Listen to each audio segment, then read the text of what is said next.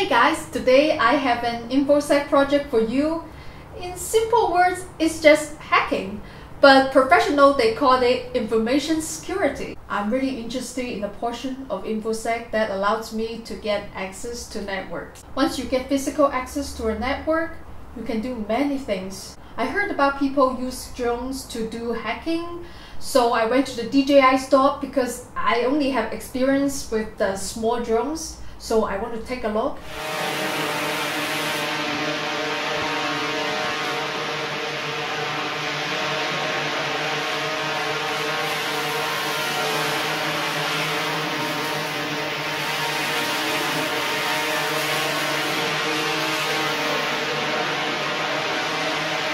Oh my goodness, that thing sounds like a lawnmower. One, I can't afford it. Second, that's much too loud for pen testing, I think. I decided to use my DJI Spark because I happen to have it and it's quiet, so I needed to figure out a way to drop a payload from it. I did my projects in my spare time, a couple of minutes here and there, so I don't have a good video, but I saved all the parts because I think my thinking process is very funny and I want to show you step by step how I think about it. So this is my idea. Like most Chinese, I don't own a clothes dryer. I just put them on the balcony on a clothesline, and sometimes when the wind blows very hard, it will walk back and forth and blow my clothes off. That's where my original idea comes from. I was expecting that if I could use a hook to put it on my drone so that I can rock it back and forth and the payload will drop. So I went to Tinkercad and make some models, and then I 3D printed. Let me show you. So this one is the first prototype. There are two hooks on each side in different angles. I was thinking maybe this one. If this one doesn't work, maybe the other one will work from this side. So I just need to attach the chopstick on and demonstrate it to show you guys.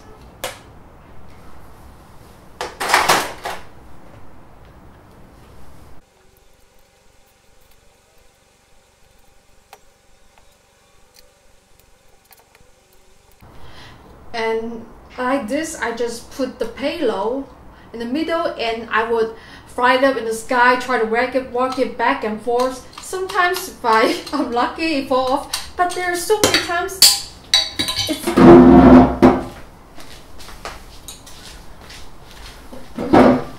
and then I will practice to fly it up to the sky and rock it back and forth again, and it doesn't drop to the it doesn't deliver the payload to my target. Like I sometimes it's not very reliable, and every time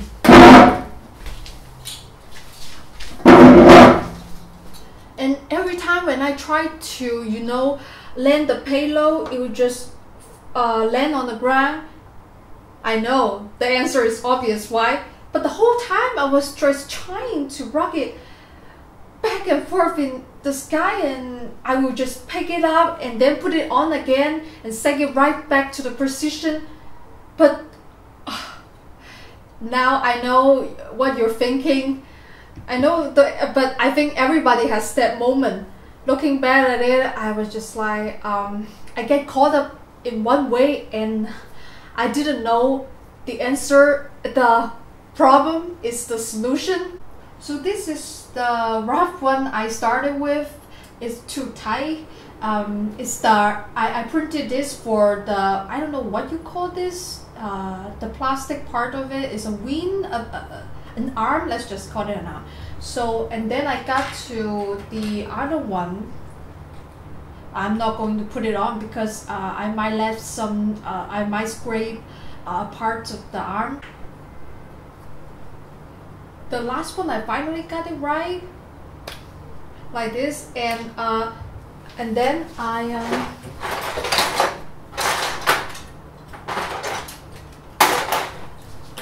I printed the other parts.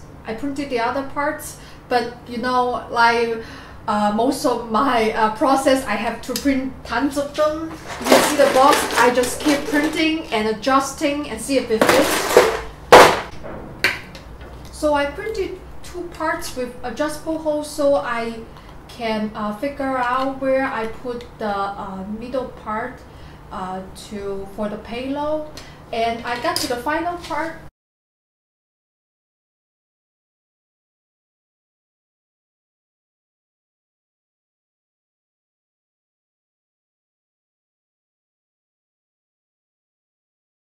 So this is the final version. The other legs, I just duplicate the first one.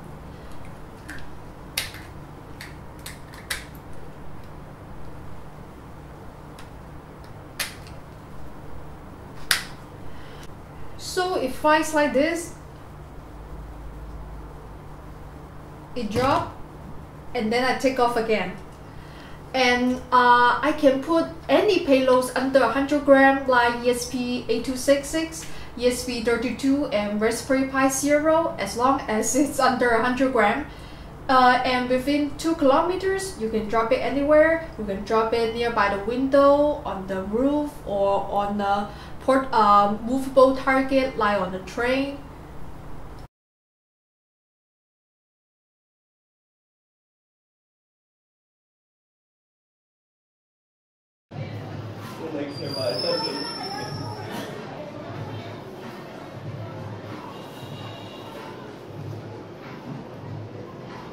This is a ESP8266 and I've got a bunch of battery connectors here.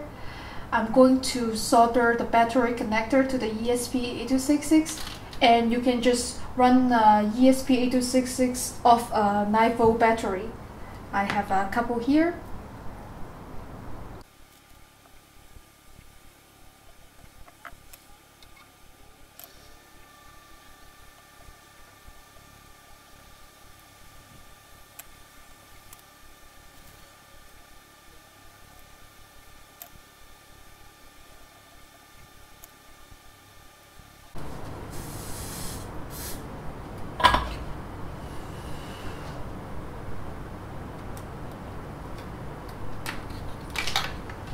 So I've got 3 batteries here.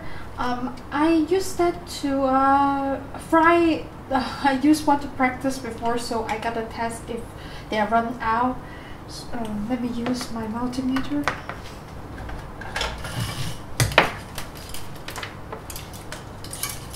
It's a little bit messy here because I have a couple of projects, so.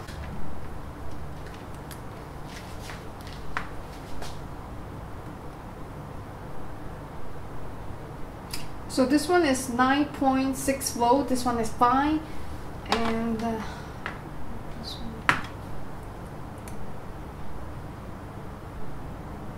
this one is that. This one also 9.6 volt. So we got 2 as usual.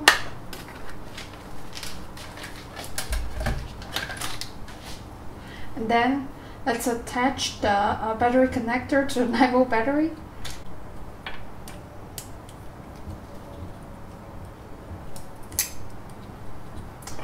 And this is the payload case I printed out. So now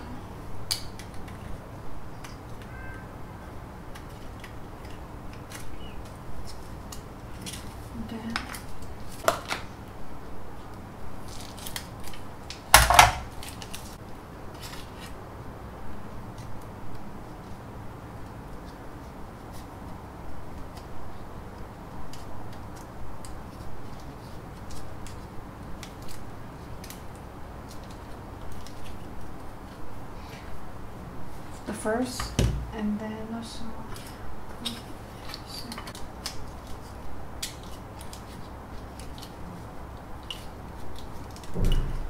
voila.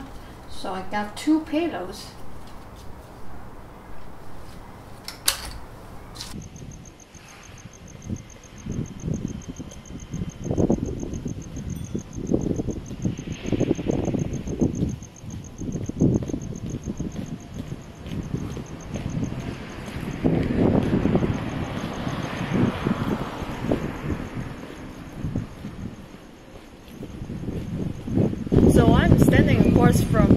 Taiwan X Factory, one of the biggest maker spaces in Shenzhen. But I call it the faker spaces because they don't publish anything, they don't make anything. Yes, they got tools, but they just let them sit there and getting dusty and nobody use it.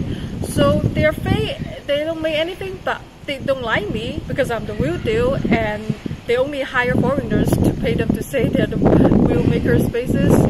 Those money could go to kids' educations, you know. The Shenzhen government is great, they give them tons of funding, but they're not using it in the right way. It's like in the interview, they have fake fruit stands, but in Shenzhen we have fake maker spaces.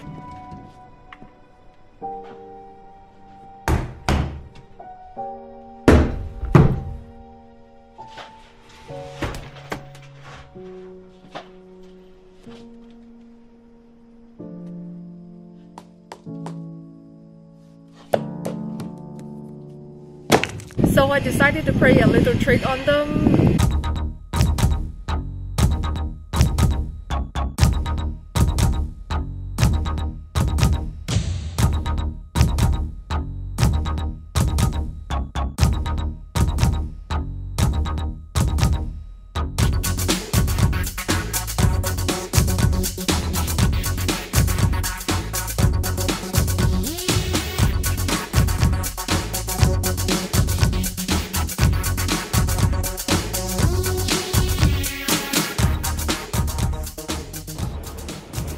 The patch of tannin is pretty directional, so I can use it to draw a line for the drum.